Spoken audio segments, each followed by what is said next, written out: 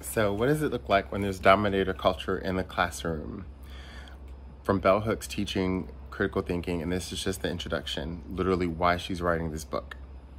When I made my way to college, I was truly astonished to find teachers who appeared to derive their primary pleasure in the classroom by exercising their authoritarian power over my fellow students, crushing our spirits and dehumanizing our minds and bodies. I had chosen to attend Stanford University, a predominantly white college, primarily because the financial aid packages were better than those offered by black institutions, but I never once considered that it would be like what it would be like to study with teachers who were racist. Even though I had attended a high school with outspokenly racist teachers who were contemptuous and unkind, I had romanticized college. I believed it would be a paradise of learning where we would all be so busy studying that we never have time for the petty things of this world, especially not racism. I cited this because I had an experience of, I would say, the degendering of science.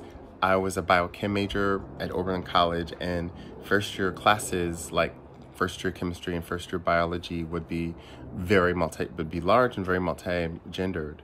But as you advanced in the courses, the chemistry got more male and masculine. So shout out to my one classmate who went on to both study chemistry and now she teaches there at Oberlin. So I also want to acknowledge that something that Bell Hooks says and that she acknowledges in the subsequent paragraphs is that we need more autobiographical accounts of first generation of black students to enter predominantly white schools and colleges and universities. I also want to acknowledge those of us who entered those liberal arts spaces where there was open exchange and dialogue, including, I'm thinking about it, Oberlin, because literally Bell Hooks taught here, literally leaving the year before until I entered there. So that's probably not unsurprising. In some of her books, she actually talks about that. But my experience, that is to say, was radically different from hers.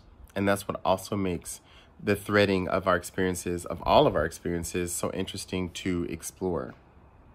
Aside because when I say the degendering of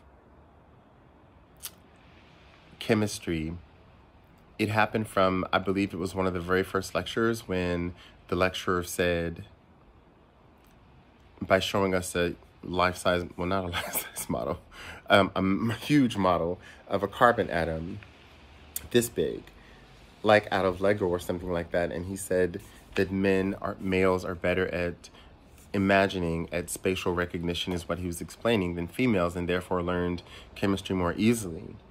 And I found this so discouraging because what wasn't said was that, and so therefore we teach chemistry differently, or we do anything differently, or think of the world any differently because of this sexist notion that's inherent to science or that we've learned. Did they do that? Is for others to tell. We need more autobiographical work from women, and particularly women of color, in the sciences. Or from those who left the sciences, because I know there are many who left. And so I want to leave this with sending a shout out to also some of the other things that I did learn, including in the sciences. So first of all, shout out to Yolanda Cruz. What did she do and how did she teach differently? Well, when we had developmental biology, and one day after the class being exhausted from lab work and she wasn't there to supervise, it's supposed to be unsupervised lab work, we decided we were going to feed the tadpoles. Well, we didn't know we were feeding. We were going to put the tadpoles from this experiment into the same aquarium as the frog, and the frog put all the tadpoles in her mouth, and not that many came back out alive. I'll just put it that way.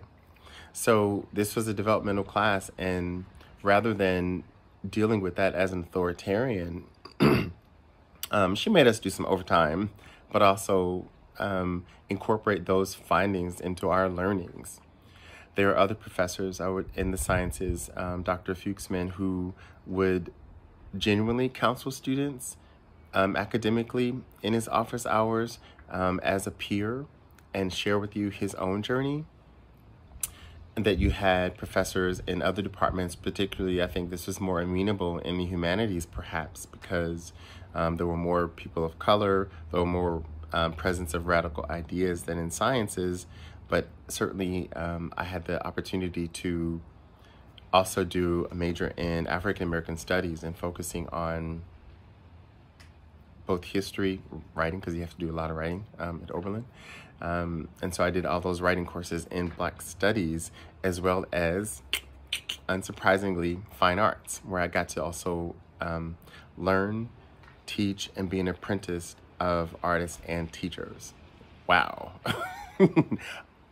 More than once, over years at Oberlin.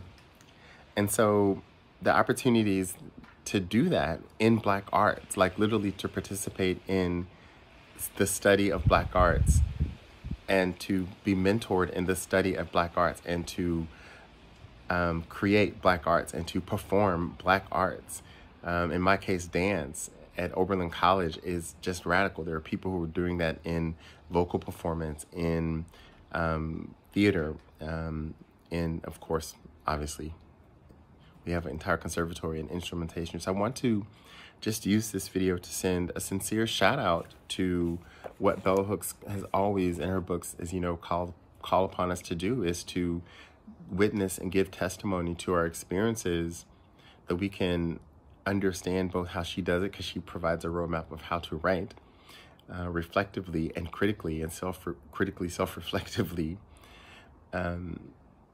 And I want to acknowledge that there are spaces that have been transformed, that are in processes of transforming, that from 93 to 97, it was one of the many people involved in transforming not only this campus, not only leaning on the shoulders of the OA to the 4th, our Alumni Association, and people would come back and stand with us,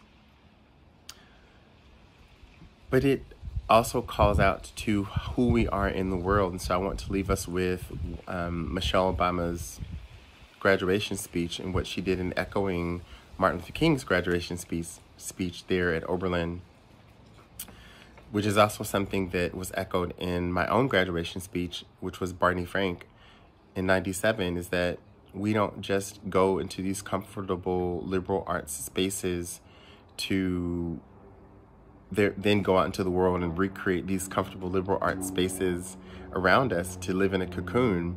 Rather that we use that space as a cocoon to then go out into the world, not as butterflies and die in 7 days, but to be that liberated person in even the most difficult and most challenging and perhaps oppositional spaces. It is because of that that, as Bell Hooks acknowledges in this work, that if you are someone who is a radical feminist, I would identify as a radical feminist.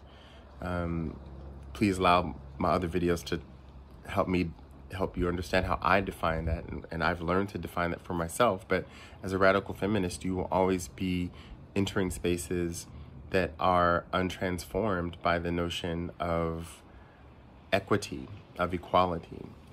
And what does it mean to cultivate regularly, to reiterate that one is not wrong in wanting us all to be kinder to each other, because competition feels right, feels natural, it's all around us.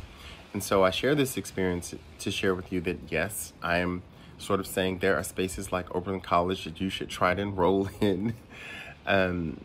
There are spaces, other spaces like this that I know that other people have grown to be empowered in and experience as being a student of color in such spaces that are predominantly white, as Bell Hooks also did, are also transformative. And we are continually teaching ourselves to transgress. And I hope you got that hint at the end.